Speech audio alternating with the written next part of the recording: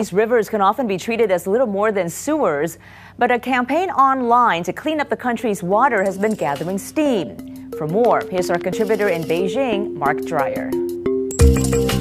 It's no exaggeration to say that China's water situation is getting desperate. The groundwater of 90% of Chinese cities is polluted, with more than 60% considered severely polluted.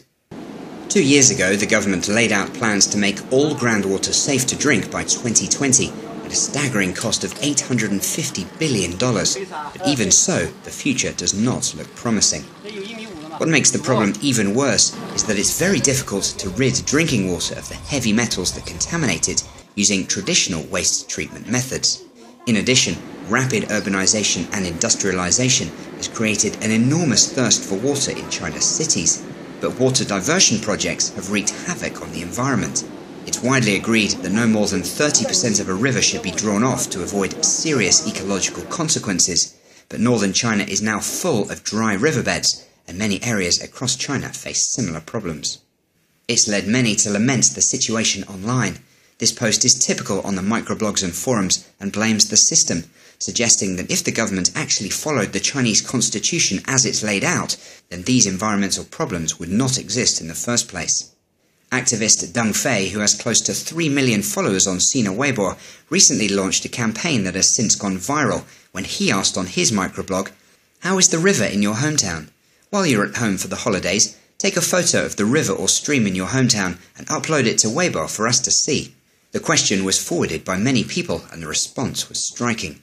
Countless pictures of polluted waterways were uploaded to the web, including this shot from the official Changsha Evening News microblog account, showing raw sewage spewing straight into a local river. Deng Fei's campaign inspired similar posts, and the message was impossible to ignore. As you might expect, there have been plenty of scathing comments. This person complains, "The government regulator's dereliction of duty coupled with shameless and irresponsible companies has destroyed the rivers in our hometowns." The campaign gained so much publicity that even Jack Ma, chairman of the Alibaba Group and one of China's most famous businessmen, felt compelled to comment, saying, "3 main cancers will worry every family in a decade's time. Liver cancer because of the water, lung cancer because of the air, and stomach cancer because of our food. All our hard-earned money will go towards medical bills." One local entrepreneur named Jin Zhengmin posted about a river in his hometown that used to be clean enough to wash in, but is now badly polluted. Jin offered a local official $30,000 to swim in the river for 20 minutes. Needless to say, the official has yet to take the bet. But the result is that not only have local governments across China been shamed into action, but the central government now knows that dirty water is as much a popular concern as polluted air and toxic food. For Link Asia, I'm Mark Dreyer in Beijing.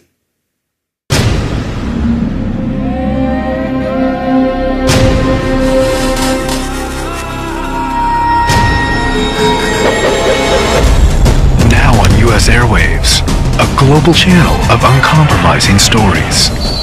World news, documentaries, entertainment, and culture. Link TV, connecting you to the world. For more information, visit linktv.org. Okay, so first question, Mr. Chu. What do you find to be the biggest issue with water pollution? That generally as a society we don't think it's a big deal. And it is sort of a big deal. Because we have a tendency to think, oh, I'm going to pollute the water and it's just going to flow downstream and I'm not going to have to worry about it again. You know what I mean? Okay. That's kind of typical.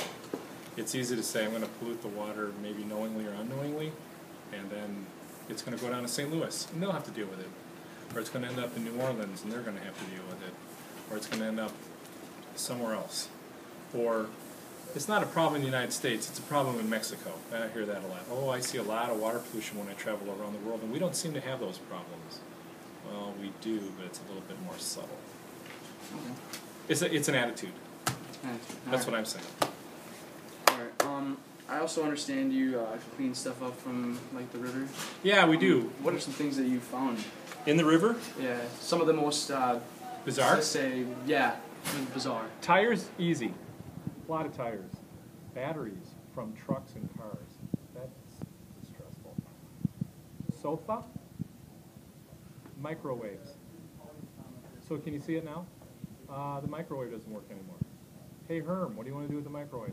I'll take care of it, Madge. Don't worry about me. Unplugs it, puts it in the back of the pickup truck, drives down the river at night, into the river.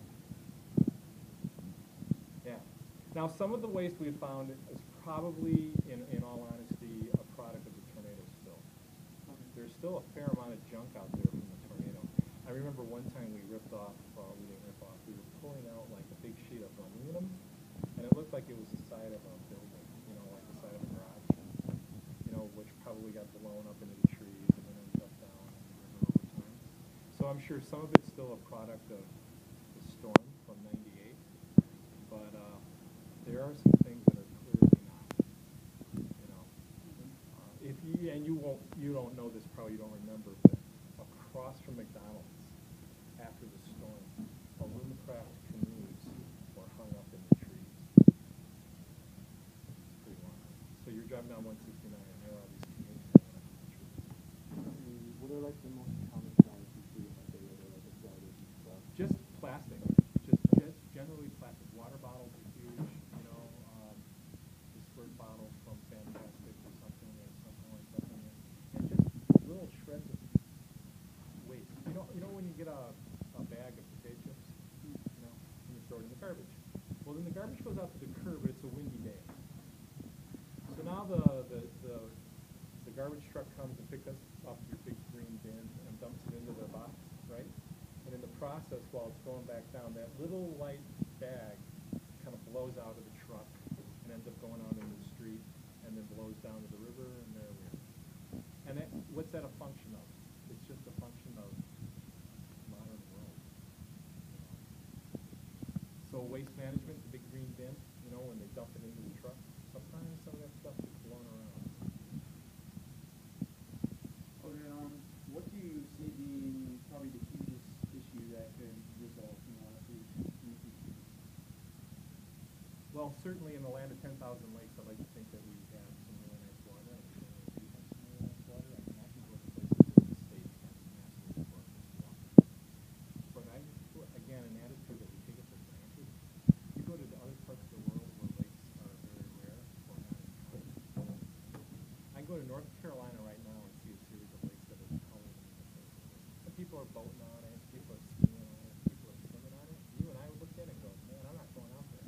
But to them, that's the best water they got. And look at what we've got compared to what they got. I come home and I want to appreciate my lakes a lot more. So I want to take care of those environments a little bit more carefully.